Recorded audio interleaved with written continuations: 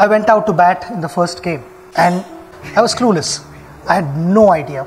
I was getting beaten by the pace. I'd never experienced someone bowl at 90-95 miles an hour. And I said, oh, this is a wrong place. And you got in the wrong place at the wrong time.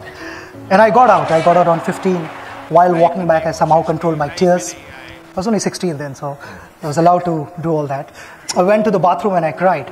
And I looked at myself in the mirror, said, this level of cricket is not for you.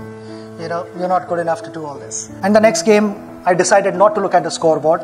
I said, the only time I'm looking in the direction of the scoreboard is to look at the clock.